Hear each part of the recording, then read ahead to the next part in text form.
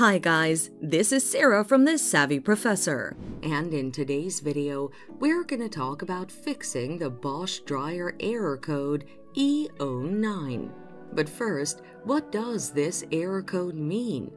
This error code on the Bosch dryer indicates an issue with the heating element.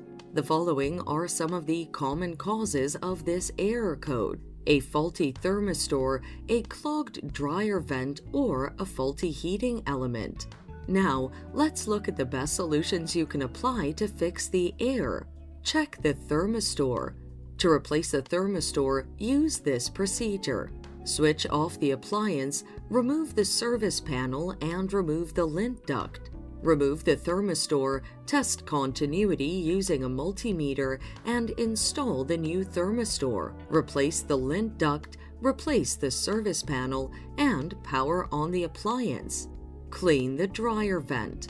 Over a prolonged time of usage, the vents can be blocked by dust and other foreign materials. Ensure that you regularly vacuum off the vents to remove dust and ensure the area around the dryer is clean. Check the heating element. The heating element generates the heat that dries the clothes in a dryer. Inspect the heating element regularly and replace it if it becomes defective to avoid having other components being affected by the malfunction. And that's it.